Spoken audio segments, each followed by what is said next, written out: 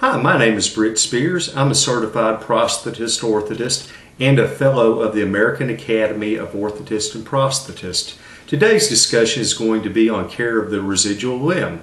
The reason we're having this discussion is because quite often as a prosthetist you see patients that have not been taking care of their residual limb properly, and not taking care of your residual limb properly can lead to bad things.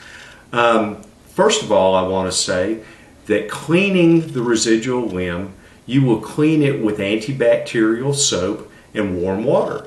You want to really rinse the soap off of the residual limb, as 96% of rashes that occur on the residual limb are due to soap residue.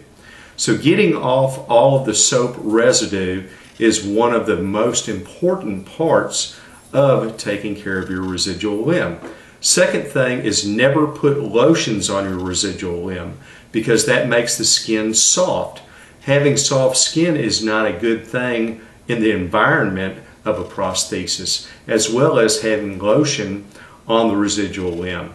Lotion on the residual limb in a warm, damp, dark environment is conducive to growing bacteria. And bacteria is something that you would rather not have on your residual limb. Thirdly, you want to desensitize your limb, especially in the early stages.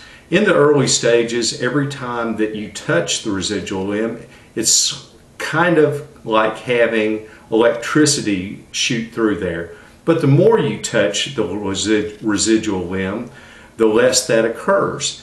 And that also helps toughen up the limb. So slapping is one of the methods, slapping your residual limb that is, that will help desensitize it.